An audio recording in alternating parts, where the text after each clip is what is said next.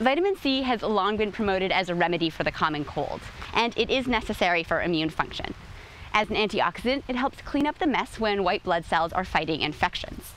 The instinct to pound vitamin C pills was popularized by the prestigious American chemist Linus Pauling.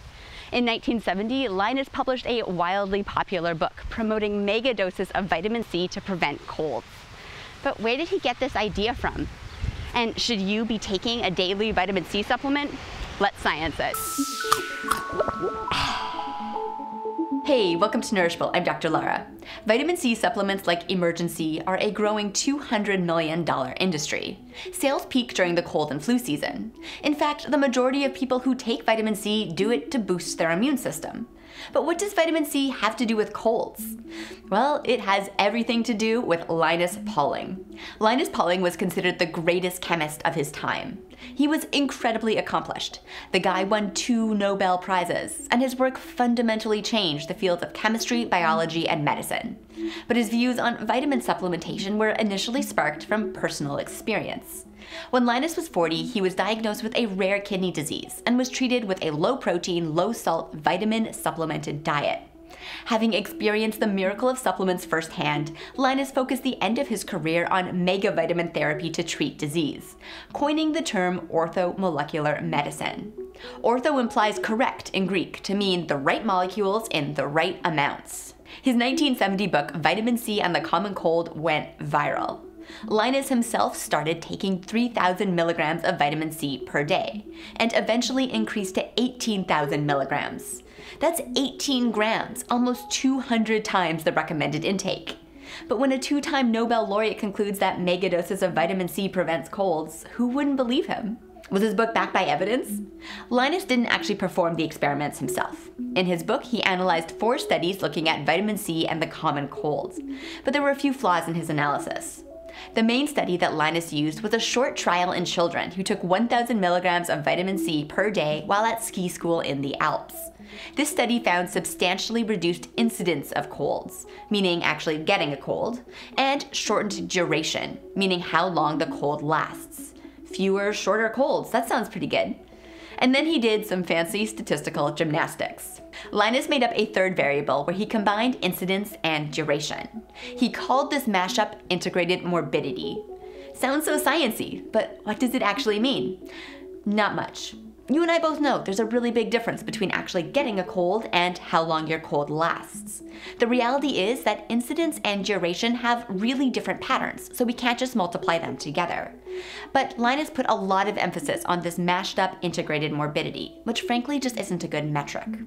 Another major flaw in his analysis is that he heavily relied on the ski children study to make sweeping conclusions for the whole population. But are you a young child skiing at high altitude?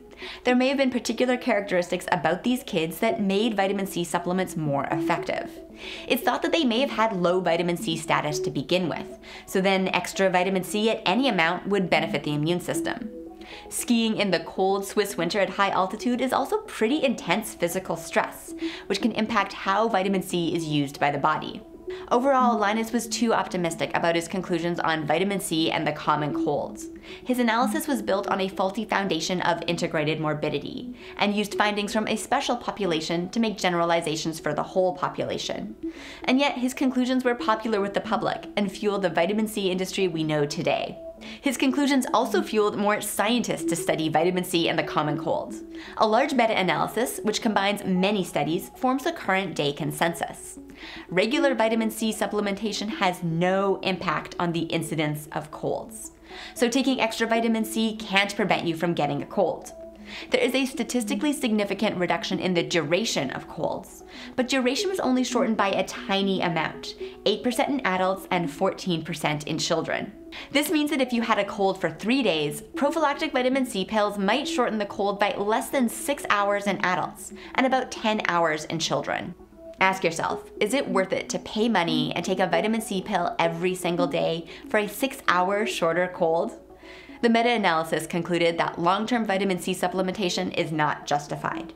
The study did find that extra vitamin C reduced cold incidence during bouts of intense physical stress, like marathon runners, subarctic soldiers, and yes, ski school children. So there could be reason to take extra vitamin C as a prophylactic prior to extreme activity. More research is warranted. But this is still pretty different from the message that everyone needs to take vitamin C megadoses every day. Vitamin C is necessary for immune health. One of vitamin C's roles is to function as an antioxidant. Vitamin C's antioxidant power helps clean up the mess when white blood cells fight infections. This is why vitamin C deficiency is associated with impaired immunity. However, deficiency just isn't much of a problem anymore. It's so easy to get sufficient vitamin C from food. Women need 75 milligrams and men need 90 milligrams per day. 1 navel orange, or 1 cup of kale, or half a cup of red bell pepper each provide a day's worth. More isn't necessarily better. Now, you may be thinking, if the body uses vitamin C to fight infections, wouldn't you need more when you're sick? When it comes to the common cold, megadoses of vitamin C once you're already sick have not proven effective. But vitamin C therapy may be beneficial for patients with other severe infections. Currently, megadoses of intravenous vitamin C are being studied for cancer, sepsis, and COVID patients in the ICU.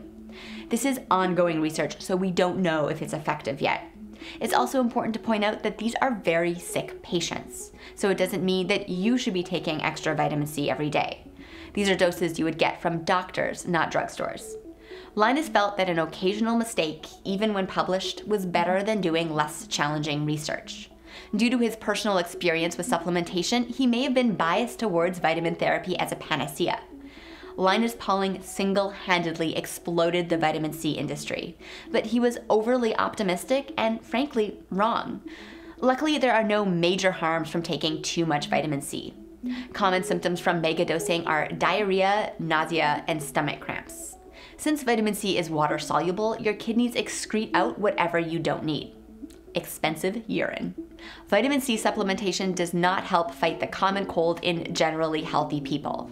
But there may be some special populations who do benefit. The ski kids that Linus used to make his generalizations were quite possibly one of these special populations. This is very different from all people taking extra vitamin C every single day. Like Linus Pauling, I too am compelled by the power of nutrition on our health. Our difference is our focus. My Nourishable perspective is that we can best support our health through a nutrient-dense dietary pattern built on a foundation of plants, rather than isolated nutrients in pills. So don't waste your money on vitamin C supplements when you can easily get enough from foods. Vitamins, you know, they may be expensive, but at least there's no proof they work. That's what science tastes like.